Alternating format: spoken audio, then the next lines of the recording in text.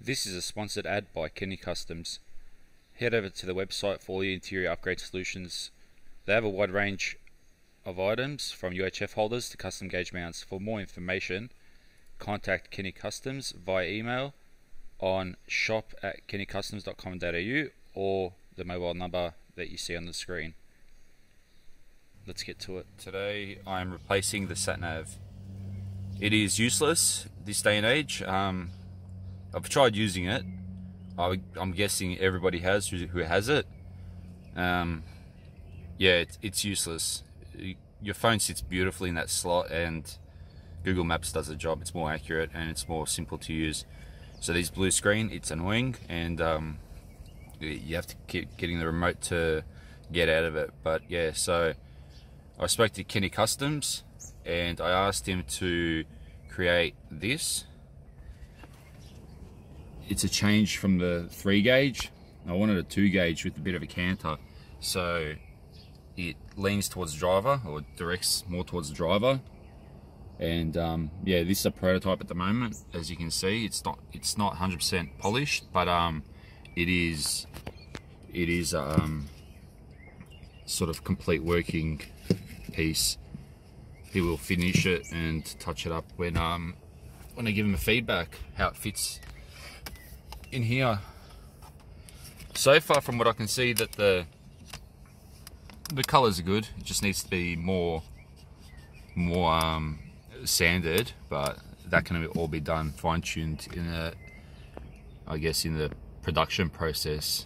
This one is obviously just a prototype, so it's just to see if it fits and how the gauges sit and all that sort of mumbo jumbo. All right, let's get to it. To start with, 2 screws. For me, 1 screw.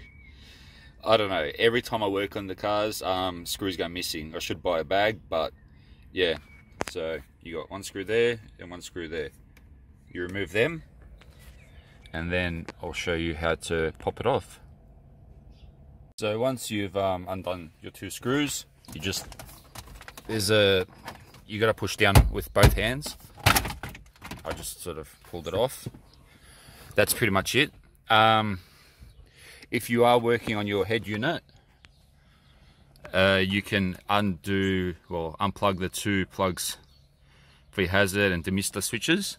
So you can do that, or pull the whole switches out or whatever. But yeah, so for now I'm not working on my head unit. I'll be working on this piece, which is 3 screws. So I'll undo them, pull it out, undo the screws, remove the Sat Nav, which will go into the bin, and then install this. Alright, so now that the screws have been removed, the whole unit can basically just sort of get pulled out. You gotta, I think, detach it from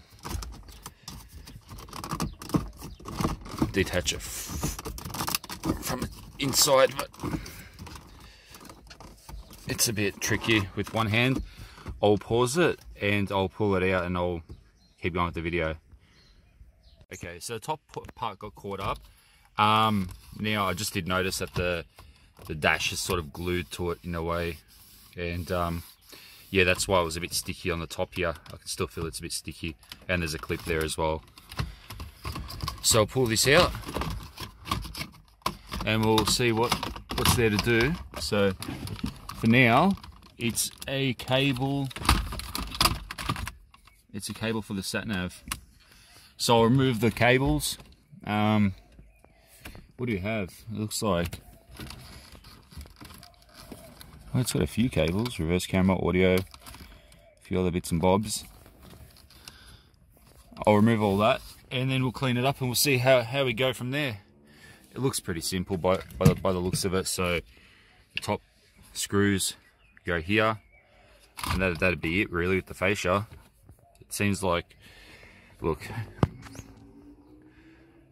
10-minute job. Yeah, 10-minute job. 2 screws, 3 screws, pop it out, 4 screws, as you can see. So 1, 2, bottom 2, 3, 4. Put the fascia on, pop your gauges in, and ready, and away you go. So I guess the hardest part of this whole challenge is actually, for me, oil temp. Now, I had this gauge lying around for about 2 years, so I will use it. It saved me, I guess, 60 bucks, 70 bucks. I'll use the oil temp.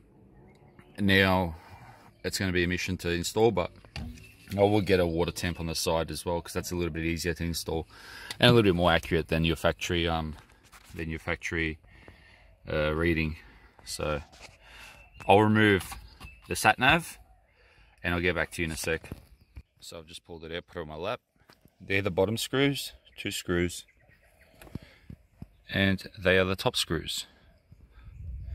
So let's undo that and yeah, install the gauge fascia. Ooh, let's have a look in here. Dust level is not bad. It's not bad at all. But these cables I will probably just tuck in somewhere at the back. Yeah, I'll tuck it in, make it look sort of, put it somewhere where it's not gonna rattle when you're out in the bush. Alright, I'll continue with this. Alright, so I've replaced the screws. Oh well, yeah, put them back on with the gauge holder. Let's have a look and see how it looks. Alright, I think it looks quite good. That's how it looks, which I really like. Now, there could be some tweaks here and there with the design, but I doubt once I actually push it in and everything, it's going to be noticeable. I think that this is great. Just obviously you can see that the paint works a little bit different to your factory dash piece, that he will polish that off, so, or the company will. So yeah, this is just, as I said, prototype. Let's put this all back together and see how we go. Okay. Job's done. After initial observation, you can see that, well, my face is here and I'm 180 centimeters, but yeah, you can see the canter's pretty spot on. I did speak to Kenny just now, and he did say that he's going to finalise the paint job, the paintwork, because he did just leave it rough as it is a prototype. Now he will correct the curvature up the top to fill in nicely, and he will probably add a mill on the bottom as well, so that way it fits nice and snug, so it's nice and tight, kind of to give that kind of seam. But yeah, other than that, quite a simple process. Looks quite good, and I can't really complain. It's going to look really nice without the bright blue screen when I'm out in the bush at night, so it's going to be nice and pleasant. It'd be a good change and it'd give readings. Yeah, so got oil temp and oil pressure, but yeah, I will change them up.